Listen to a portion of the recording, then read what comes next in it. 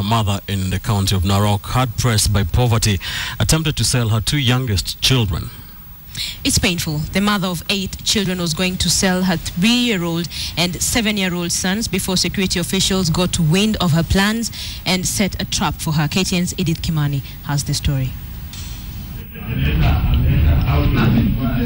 The innocence of 2 children about to be sold off by their own mother could not have been more evident at the Narok police station. 2 pairs of little feet dangling anxiously, unaware of their mother's resolve.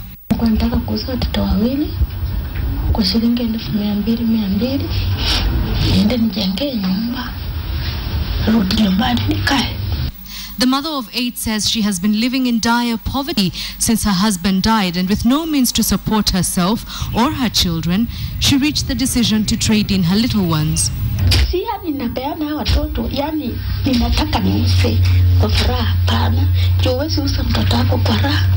Akumu claims she has previously attempted to seek help from her relatives who have allegedly turned her down. But police officers who posed as prospective buyers of the children say even destitution is no excuse for breaking the law. The law will take its course in a different way, but we'll also look on the positive side on how we can be able to handle the case to the best interest of the children. The unknowing children are now in the custody of the state, with the fate of their only custodian and provider yet to be determined. Edith Kimani, KTN.